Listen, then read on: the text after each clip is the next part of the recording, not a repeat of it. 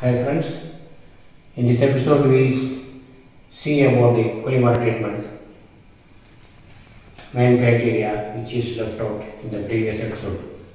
Cycle of concentration is measured as TDS of cooling water to TDS of makeup water, or conductivity in cooling water to conductivity in makeup water.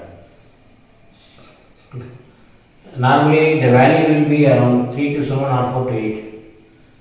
Based on the value, if it is 3 means you will use your chemicals and makeup water addition will be more. If it is on the higher side, your cooling water quality will be less. You will use only less chemical and makeup water addition will be less. In CCW, closed circuit cooling water, which is normally used in Gulf area, there will be one buffer tank which is blanketed with nitrogen. They will maintain around 0.8 to 1 bar, and the cooling water will go to the section line.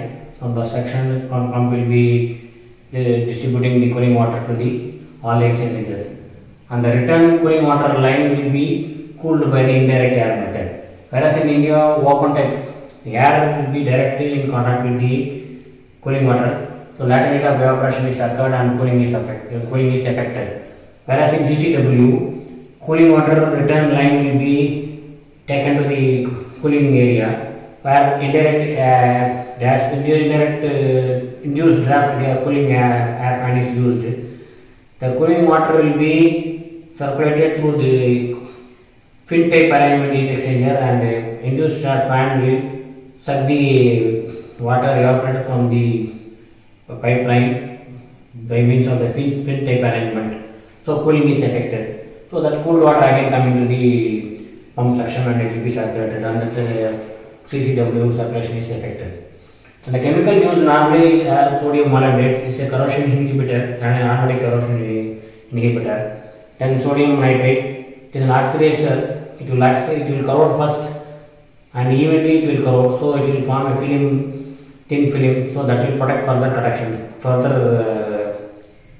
corrosion. So corrosion will be stopped.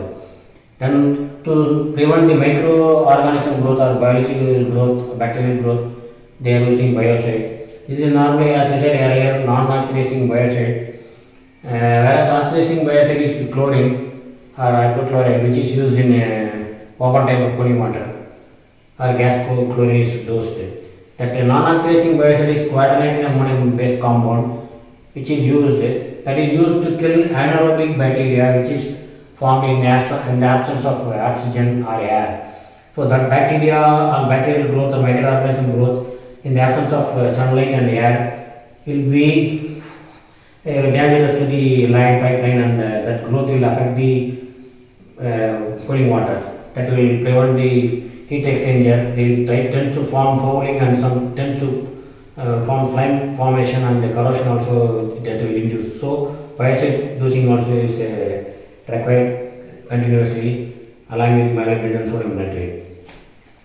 And while starting the cooling water treatment, initially people will go for acid pickling, then passivation. It is the first step in any cooling water line treatment. Acid pickling is nothing but using acid all the pipelines after erection commissioning with the line with the leak test and everything. Water will be circulated, and they have to remove iron and debris, foreign debris from that line. So acid pickling is done. Normally HCl acid, sulfuric acid rarely used, uric acid and vinegar. This acetic acid is used with low concentration, and that will be circulated. And they will check the iron value in the cooling water until the iron is stabilized. No further iron removal is there. They will stop the acid pickling. Then they will drain the water, add fresh water, then they will go for the passivation. The passivation is called what are the chemical we are using. 3 times the value will try to circulate it, and then they will circulate the water for 72 hours, 3 days, so that the film will be formed over inside the cooling water line. That is called passivation. After that only that cooling water circulation and further treatment will be started. After 3 days circulation of the passivation, the value will be reduced gradually. Then they will take it to the normal value of the cooling water chemical value decided by the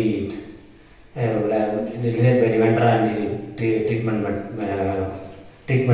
cooling water treatment method. So that value will be maintained after 3 days. Then cooling water treatment will be started. Normally cooling water circulation and usage will be started. Normally in refineries and petrochemical and all other industries, whether the cooling media is sea water or cooling water, that will be lined up first. They will check the leak test, then they will go for lining up the process. Whereas in gas industries, you have to line up the gas first.